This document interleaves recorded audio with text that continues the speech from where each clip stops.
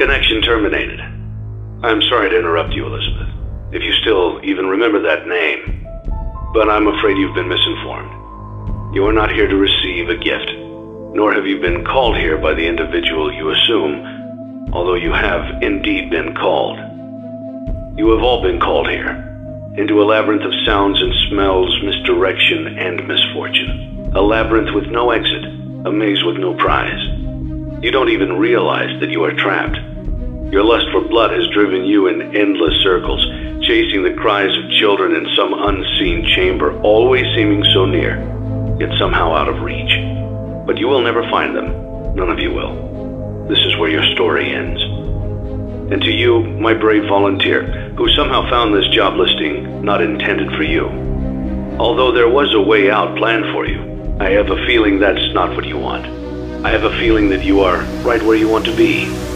I am remaining as well. I am nearby. This place will not be remembered, and the memory of everything that started this can finally begin to fade away, as the agony of every tragedy should. And to you monsters trapped in the corridors, be still, and give up your spirits. They don't belong to you. For most of you, I believe there is peace, and perhaps more, waiting for you after the smoke clears. Although for one of you, the darkest pit of hell has opened to swallow you whole, so don't keep the devil waiting, friend. My daughter, if you can hear me, I knew you would return as well. It's in your nature to protect the innocent. I'm sorry that on that day, the day you were shut out and left to die, no one was there to lift you up into their arms, the way you lifted others into yours. And then, what became of you? I should have known you wouldn't be content to disappear.